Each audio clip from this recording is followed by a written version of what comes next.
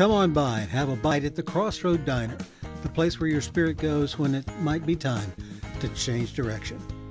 Hey everybody, Steve McCurdy. Welcome back to the Crossroad Diner. With me today, in fact, I'm in his office. I'm in Ed Barr's office. This is my friend Ed Barr. Glad to have you. Glad to be had. We have been friends for we've known each other for about 3 years, but we became friends about a year ago. Ed is a musician. He's also a composer and a writer. Tell me how you got interested in music. When did that begin for you? Gosh, it's I'd have to say it's family. My mother's mother was a degreed musician. She was born in around 1885. Went to Indiana University. Actually got a degree around 1900. Was a music teacher.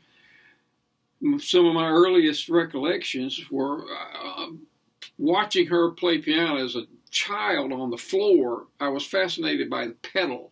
I was fascinated. I can still see her black shoes working those pedals. I thought, what in the world? That was more fascinating to me than the music. But she was really a fine musician. And then her daughter, my mother, also had a degree in music. And I grew up with a lot of music in the home.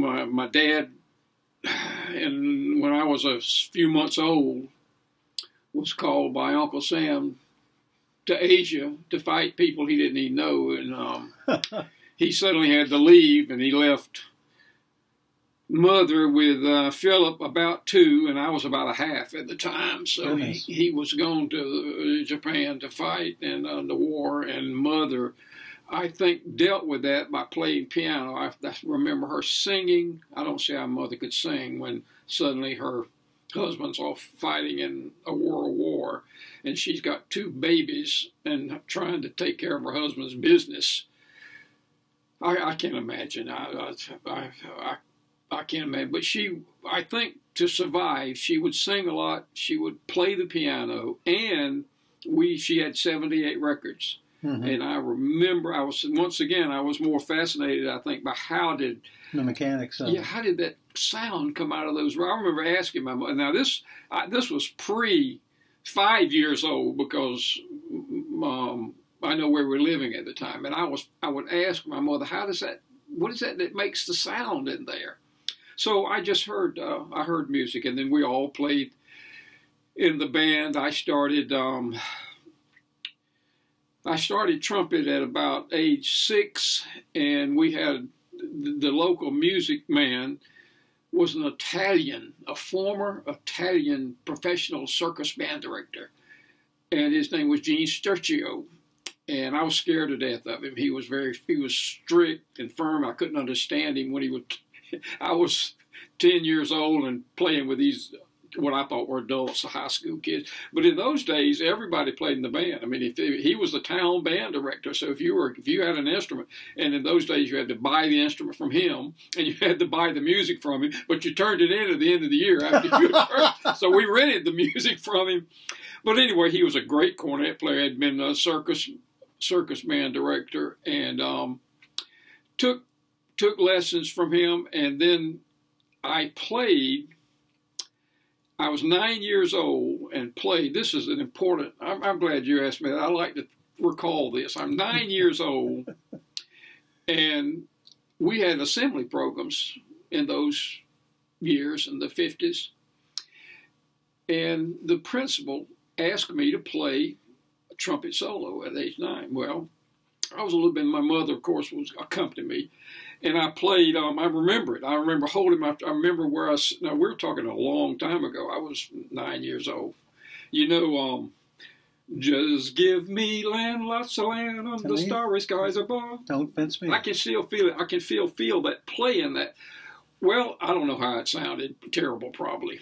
But when I got back into my classroom, I felt different. Mm-hmm. I said, hey, there, you know, what he played that, what's that thing he was playing? I was standing up on a stage playing to my classmates and peers, some younger, some older, because this was a 1 through 5, and I was right in the middle.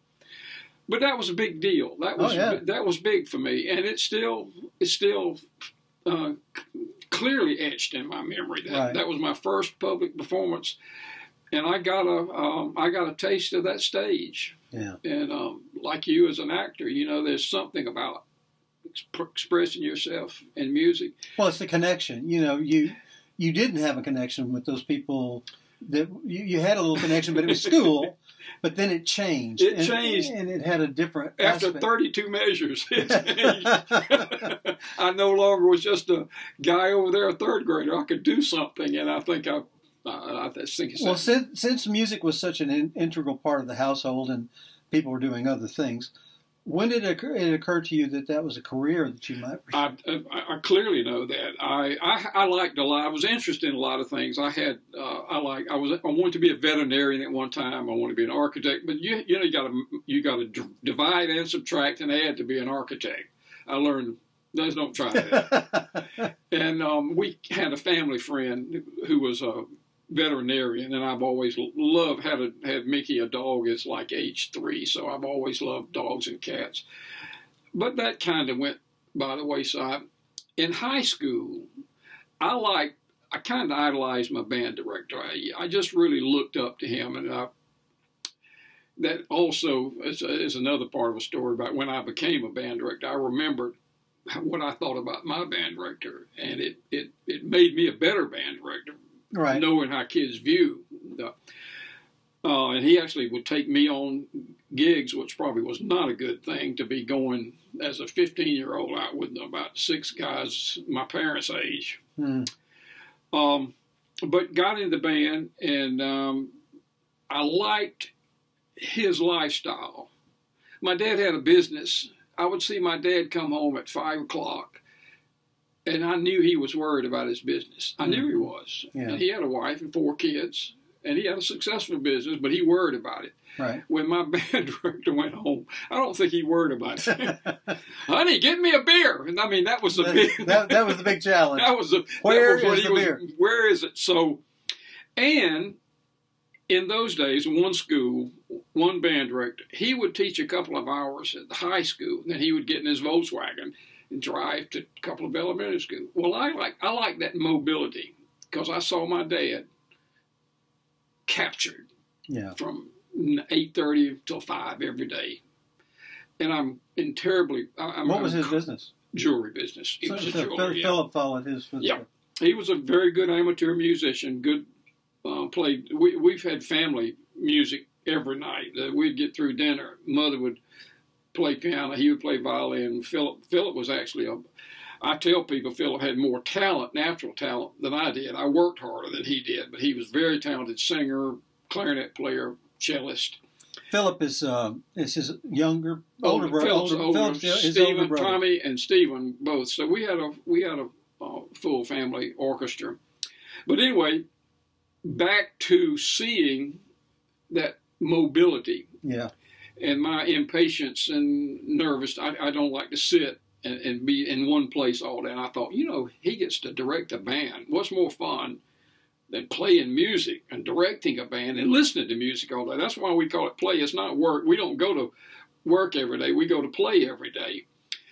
And the fact that he was free to go, well, by free, I mean he had to drive, but that represented getting some movement. Changing locations. Yeah, changing locations and moving around. And I observed that for 4 years and watched him, and I said, that fits.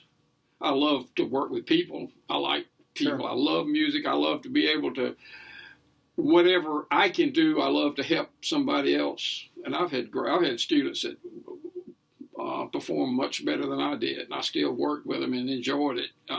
The relationship between music teachers and music students is different than the relationship between professors and students. No question about it. There's an intimacy or something that.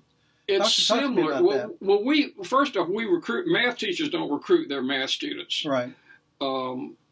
They get them a major maybe when they're in their 3rd year. So they have their core courses a couple of years, and they get the major courses that's junior and senior year. We know our students many times when they're in high school. I've known sophomores that I started working on. One of the best students I ever had, I actually heard perform as a sophomore, and I said, I'm going to recruit that young man of I lost and I did. And he's a very, very successful band director today. But then we get them day one, and we have them the last day. So that's different than any other discipline, except athletics is somewhat that way. Coaches know who those. Well, but there is no team activity that's more team than an orchestra. Everybody's got to do their part. You can't really have a substitution. Absolutely. You can't ad lib. You got to follow the instruction. I tell so many people, and it sounds like I'm trying to be funny, that life is better for people who went through a band program. Band is a wonderful experience.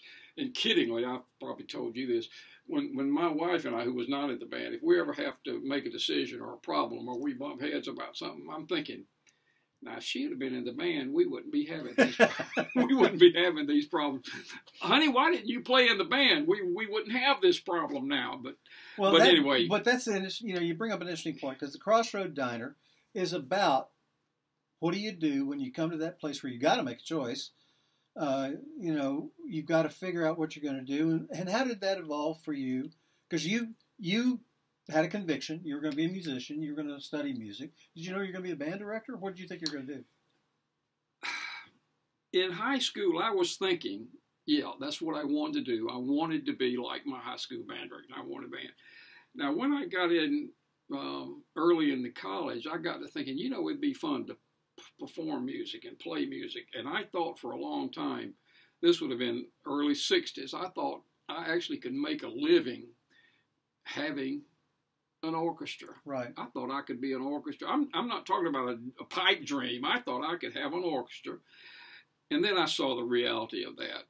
And things were changing so much. Music in the 60s, just huge changes. Right. Every decade has changed, but we certainly experienced. Well, if you look at I listened to the recordings from the 50s, and, Perry Como had the same band playing behind him that Dean Martin did. They were studio musicians. Absolutely. And they were big bands, and but you didn't have.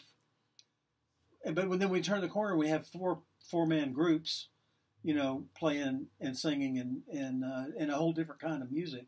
It's just a real. And Steve, you made me think about the orchestra. When I was a child, I listened to the same music on the radio my parents did. We didn't that. Right. I used to teach my students in a popular music class. I was alive. I saw all this rock and roll change. I saw the social changes, and I heard the music. And I remember very, very well how my mother was hesitant about us watching Elvis Presley, that first famous Ed Sullivan appearance. Right. We talked about that. Now, I was a junior high school student with that. But when we were in the family car as a family listening to the radio, it was the same. There was not a kid station and an adult station. There was radio. Right. Then suddenly we got a little small, I got independent, but we got a small radio station here, and they were spinning those 45s and playing, Buddy Holly and the Crickets, and we loved that music. And my mother, I remember seeing the concern. Now, kids couldn't understand this day. I remember seeing the concern in her face. You like that? How do you explain? What are they doing? What are they saying? I remember turning a corner one morning, taking us to school, and a kind of a pop tune came on, and she couldn't relate to it. It was. Well, and at that point in time, we had the fracturing, and you had radio stations that then decided what their format was. That they weren't just a radio station; they were a top 40 station, they were a talk station, they were a oldie station, they were a big band station. That happened. There was a point in time in the late 50s that took place. Mm-hmm. So, since the show is about decisions and crossroads, what was the one that you had to face? Where you went to college here, and you got a degree in music. Where was your first job? My first job was in Folkestone, Georgia, Charlton County High School, and a friend told me, and I went that summer still thinking. I was taking some courses at Florida State because Valdosta was a very small department. We didn't have what's called methods courses. I knew by then I wanted to be a band director, so I was taking actually on the graduate level, but I was covering courses that I knew I had to have. I knew I had to have woodwind experience and percussion experience, and I was a brass player at the time. And someone told me there was a job open, and this was late in the summer because I was still wondering all that summer, what is this? What am I going to do? And the thought of having the band was really starting to look good. And a friend told me about it, said there's an opening. I remember calling him. I remember talking to him. He said, well, come on over. Can you come tomorrow? This was late August. School started in those days, the 1st of September. Right after Labor Day. I drove over to Folkestone. I don't know that I've ever been to Folkestone. Had a wonderful interview. Remember it well. He showed me around. I felt good in the school. Turned out, I don't believe there's a town in the United States that better suited me than Folkestone, Georgia. I sometimes think, what would you do different? Well, everything. If I live my life, everything except I might want to start my teaching career. The people were wonderful. I don't mean casual friends. I have very dear friends today who I met in that town. I learned that was the job for me, and was only there a couple of years. And what changed? How did you change from there? Well, once again, the band developed nicely. Right. The band director preceding me had some health problems and had to leave early. So when I got there, the band from January through May had not existed, so we had to start over. And there were so many wonderful. Now you think of a tiny. I don't know what the population was, but it was a small school in a small town. The amount of talent in that town was amazing, and I'm careful choice of words. The talent was amazing. Several people went on to professional careers in music. Interestingly enough, that band today is one of the best bands in the district. Wow! And it's still a very fine small town. They value their school. Then why in the heck did you leave that? What called you away? Well, one thing, I had a girlfriend that it was a long drive, and I could move to a town where she lived, and I did, and we married during that time too. But somebody actually offered me. They came to see me and offered.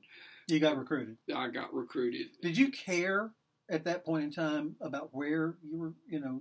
I mean, you grew up in Valdosta. You went to school in Valdosta. You had all this history in one place. Came back to Valdosta to the junior high school. But when you were going, there was a job and you went.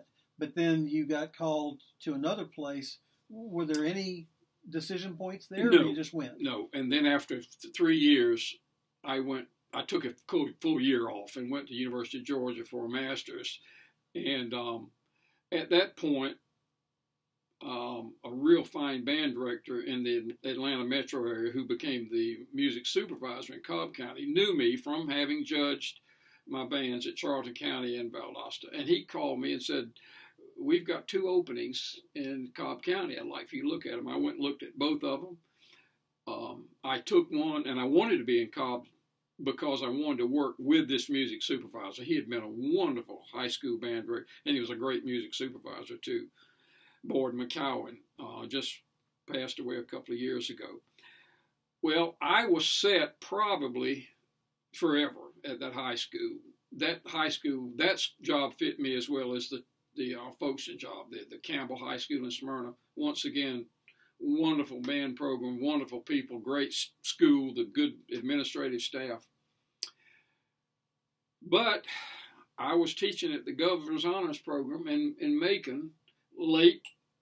Well, it wasn't too late summer, but I had already started my rehearsals at Campbell High School, and I got a call from Valdosta State, and they said, I'll tell you how that happened. I'm telling the world, and I've not even told many people this, but we took a tour with our Campbell band down to, I think, Disney, and we played. I knew the band director here, and I called a very good friend, and I said, can you set us up a concert and we'll spend the night? So we played a concert here, and a faculty member called me, and I know it was, he never said, I know it was based on that concert, and said, we have an opening. Are you willing to come and do the job here? At the college? Yeah. And my wife, wonderful wife, had gotten real comfortable living in Atlanta. It was first time being away, and she liked Smyrna, and she liked being close to Atlanta. And I drove home, I think, that afternoon from Macon. We had the Governor's Honors Program in Macon. I said, I've got a call to go interview at Valdosta State. Boy, I could. That was one of the kind of a sad moment. I could tell. It was okay, great. Let's get ready to go. You really want to do that? So she was outwardly supportive. She did not want to leave Atlanta. Okay. She did not want to. I did not want to leave Atlanta either, but I wanted very much the college job suited what I liked to do, and it was a program, I think, that was really ready to start growing. It was just ready at that time. So we talked about it. I came and interviewed, and she had a tough time with the move. Yeah. But came back, and now she's glad we did. I'm Sure. glad we did, and it was tough for a little while, but it was a good move. So this is the question. You had an opportunity. You waited. You were very happy where you were. She was very happy where you were. What tipped it? What was the thing that the two of you could agree on, whether there was a price to pay or not, that this was a good decision for both of you? The potential for personal development, advancement, opportunity was greater, even in a small university than in a high school. Got it. And there's a certain attitude that goes with teaching and on the university level that you don't have on the high school level. Now, for a couple of years, the band that I had at Smyrna was better than the college band. Sure. Just no question about it. It was better. It was a small department starting to grow, and it grew quickly and into a very, very fine department. But I thought many times, those first couple of years, I left a band with a perfect instrumentation to a band with a very sparse instrumentation. And I'm many times on the podium thinking, boy, did I make a mistake? This is not a lot of fun. And it was tough the first couple of years. Well, but what happened was you were in a place where you had a comfort zone. You know, you were comfortable where you were. And as you said yourself, you could have run that out. That could have been your career. Absolutely. So you had to pay a price to make that shift, and that price had to be paid for a while to build back up. You had to kind of restart and build that muscle back up. When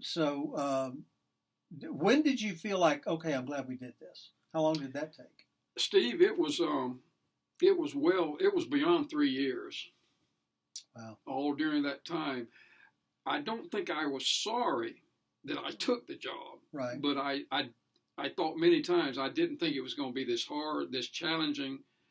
And I would think of the band I left, and I was invited to guest conduct the band that had been mine at the state convention, and going from my small college band into a very large, fine high school band, and thinking, gosh, they played a lot better. It was tough. Yeah. But as I said, we were drawing good students at the time, and it took about 3 years till I had a band that I was very proud of, and thought that it was playing on the college level. Okay. So you've gone through a series of changes. You're now at Valdosta. Took you 3 years to develop something. Now you've got it at a place. What was the next bend in the road that you had to face? What was the next thing that sort of was a change of that career? Were you gigging at the time? Were you building? I've always played gigs. As I said, my high school band director would invite me to play. And he was a tenor sax player, and I played trumpet. And we would play Moody Air Force Base. We would go over to the Marine Base in Albany. And there were two bases we played in, or two places. I don't know if they were two. There was a Marine base and somewhere else we played a lot in Albany. And I knew I liked that aspect of music too. I liked having to produce. You can sometimes you can hide behind others, but when you're in a 6-piece band and you're on a stage, you have to do your part. Yeah. And you communicate with those other 5, and I like that. And I was proud that my band director would take me with him on a gig. So I've always, and I didn't tell you earlier, in high school, I put together, I guess it was a sax and a trumpet and a trombone with 3, and a piano, bass, and drum. We had 6. I put together a little band in high school, and there was a company in New York called Terminal Music that you could buy arrangements from. I didn't have a checkbook or any money, and I asked my mother to buy some music for me. Wouldn't go to my daddy because I knew he wouldn't have done it. How much is that music, son? Well, it's 90 cents per arrangement. 90 cents! So I told Mother I needed about 10 pieces of music if we were going to have a band. So she bought some music for me. It was 90 cents an arrangement. And I can tell you every personnel in the band. Matter of fact, looking on the wall over there, that tuba player in the middle of the trio right there, that's Sammy Allen. We didn't have a bass. I had a tuba instead of a bass in my dance band. And we played these arrangements. Our theme song was Love Walked In. Now, I'd never known that song before, but the reason it was the theme song, because it was the easiest arrangement, and it sounded really, really good when we played it. So that became our theme song. Well, this was my sophomore year. I booked the high school Christmas dance, which was held at the junior high. It was my first professional job. And we played it, and I remember saying, I was sitting up there next to a trombone player and a saxophone, Tommy Kunkel, the saxophone player, and I saw the band director walking to me, and I idolized him. I thought, what's he gonna say? And he said, tell Sammy to play those notes a little shorter. He was the bass player, and he was playing the tuba like he would have instead of a string bass. Right. And I thought, oh boy, that's great. That was the only thing he was going to tell me. Well, it was a tip. He was trying to help you along. Absolutely. It wasn't a criticism. It was this will help you out. Yeah. Yeah. And we made $20 a piece. Wow. And it would take me all day Saturday mowing lawns to make $20 if I could make that much. And I thought, man, this is an easy decision. Yeah. One of my, we have a breakfast group on Fridays, and everybody in there is a band director except me and a couple others. But one of the others is another fan of Robert Heinlein. Robert Heinlein is one of the deans of science fiction. But one of the things that Heinlein was in the Navy, and he got tuberculosis, and they washed him out, and he's trying to figure out how we're going to make a living.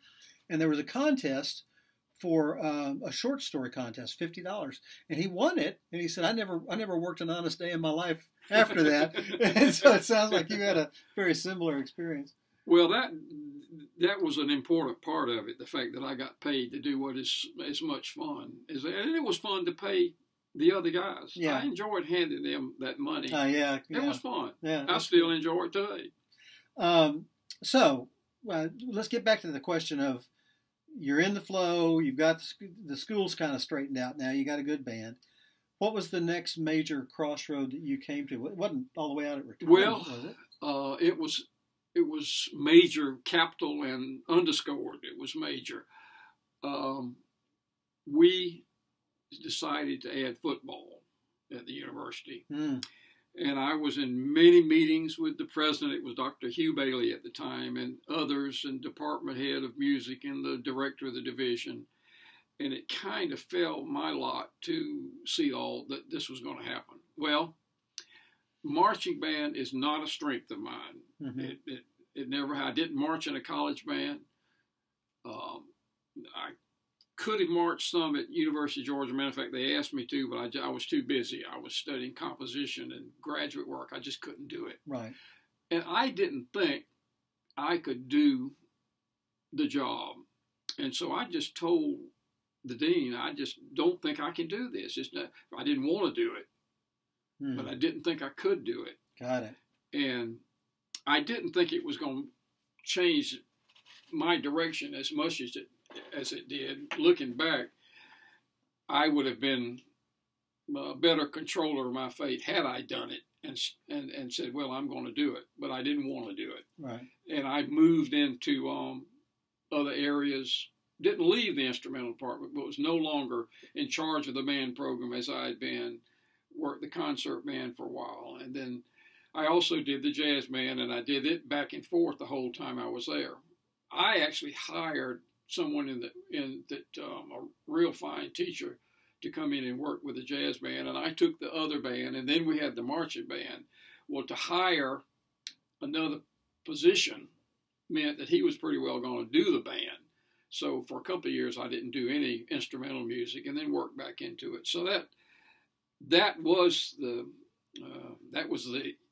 moment, the event, the circumstance that was that caused a lot of change at the time.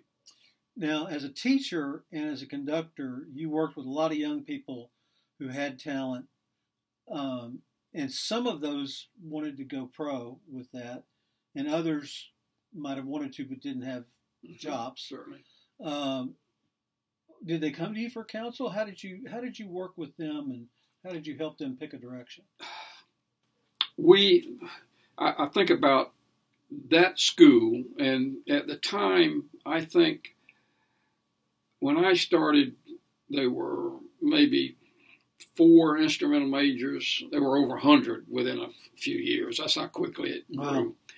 And we had some amazing talent, and we could tell when a student had the ability to go on. Most of the times, the student knows if they do or not.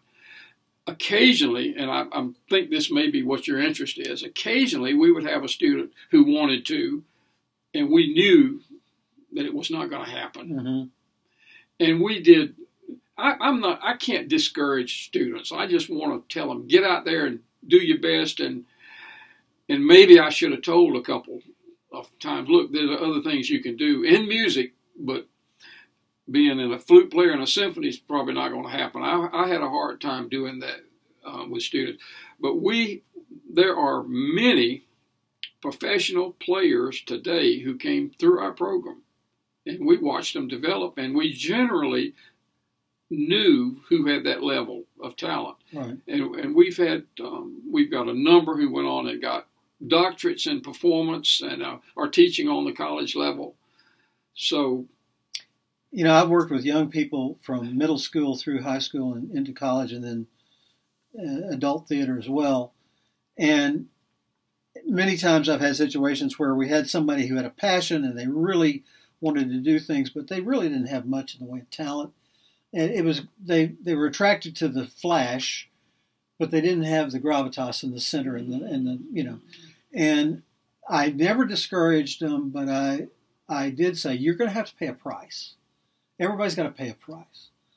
But if you don't try it, you'll pay that price all the time. You'll be looking back wondering, what if? I think it's better to try a thing, realize that might not be your gift, but it was pointing to something that you see when you get on that path. I may be Pollyanna to think that way, but I've had some kids that shouldn't be allowed to buy tickets to theater, let alone be on a stage, but they had enthusiasm, and I don't want to dampen anybody's enthusiasm. Go out, try it. I do the same as you do. I encourage you to try and pay the price and try to meet the standard, and see what you learn from that. You know, it may shine a light on what you where you should be going. We had a few students who I thought had the talent to be performers and make it as an instrumentalist, but decided to go in education. And sometimes they were not the best band directors, and they were wonderful players. But Got it. but they took the security. Right. There is a security to a teaching job and having state retirement, state insurance, and a nice schedule. And Sure. you can frequently have a wife who has a similar schedule. There are a lot of advantages. But I saw some people who could have been performers that chose that lifestyle. And you know, you can't really fault them for No, that. If that's absolutely. what you want, that's the thing to do. But don't sit around and whine that I could have been. You know, if you could have been, go out and do it. Mm-hmm. I could have moved to Los Angeles as a trumpet player, and I would have been really hungry because I couldn't have made it. Oh, me. My friend Ed Barr, I have enjoyed dancing to the music of his orchestra. He's got, how many different combinations? You got the big band for once a year. It's Well, 17, 18, maybe 20. Yeah, 20. Sometimes we use 22. I'm playing with my 5-piece this week, as a matter of fact, at the country club. We have a dance Thursday night. I guess we don't have time, but the big band is something. Maybe we can do another podcast. I love big band. I grew up listening to big band music.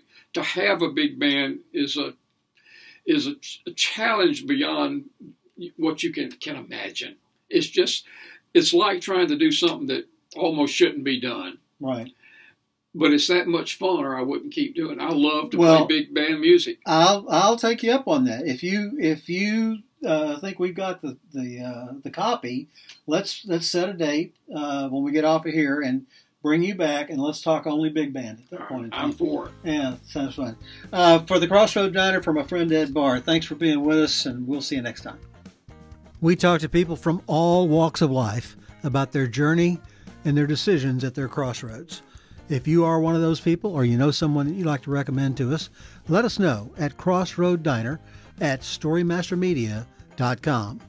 And we'll see you next week with another story from the Crossroad Diner.